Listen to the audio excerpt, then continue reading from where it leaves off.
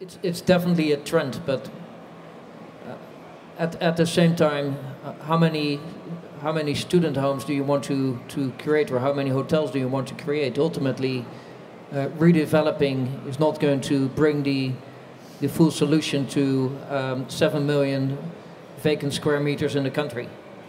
And there's a big debate going on right now, and the newspapers are writing about it. But at least at the OVG, we believe that we need to look for more structural solutions, and really for solutions where important parts of the office market are, at the very least, redesignated to something else than offices, and in some cases they might be redesignated to public parks or given back to agriculture. That's okay, so literally you think there are enough, there's a significant amount of the stock, well, let's say a percentage of the stock that is not going to be reusable for anything else and may as well become public space and serve a purpose from that side.